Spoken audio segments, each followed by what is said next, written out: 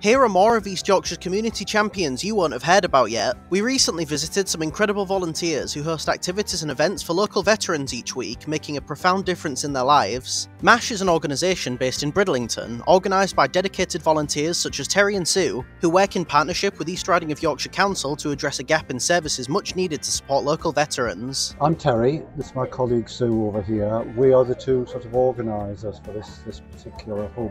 We organise social activities for them. We organise a do on Saturday evening. We also provide assistance. We can provide financial assistance. We can signpost people to benefits, advice and practical things we can do as well.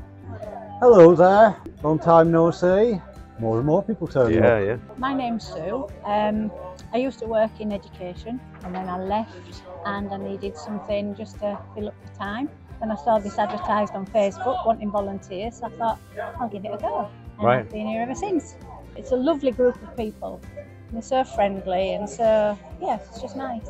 And we've got a few quite elderly people, some are quite poorly, so it's nice for them just to offload and then give them some advice. We had one little lady who decided she might move to Hull to be close with her family, and she had been struggling to get to a estate agent, so we've just sorted that out for her. Just little things just to help them out. With the support of groups like the Hey Smile Foundation, they've extended their reach across East Yorkshire, touching the lives of those currently serving, veterans and their families. The centre, kindly provided by Bridlington Town FC, serves as a hub for weekly activities and events, such as the Beetle Drive, which we had the pleasure of witnessing. For many veterans, these gatherings are the chance to socialise and engage in a supportive environment which can be transformative, providing much needed interaction and a sense of community. We spoke to a few regulars during our visit and their stories were heartwarming. They shared how MASH has given them the opportunity to meet new people and forge new friendships. For some, it's the highlight of their week, breaking the isolation that so many face. Terry and Sue are part of a dedicated team of volunteers at MASH, and more volunteers would make a world of difference, allowing them to expand their efforts and host even more events.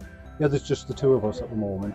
It would be handy if there were more, but there's only two of us, so they keep us busy. At the moment, we're struggling just the two of us here, which is fine, but next week I'm not here, for example, Right. So Sue's going to be on her own, unless we can drag somebody in from somewhere. But if we had more volunteers, we could put on more events. And that would obviously help veterans and their that would families and give them more opportunities for getting out and about and enjoying themselves. Come along, it's great. It makes you feel good and it makes them feel good too. Hayden, who was helping out on the day we visited, shared the satisfaction he got from helping out with a group like MASH. Hello, my name's Hayden. Hayden. I've come here with my nan. My nan volunteers, so I thought I'll come for a day, spend my time wisely, I guess, rather than being sat at home doing nothing. Right, okay. What made you say yeah?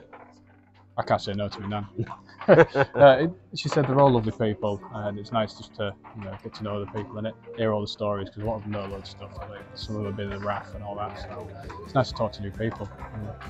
Good. And have you enjoyed it so far? Yeah, they're all lovely. Yeah. Good. Would you do it again? Oh yeah.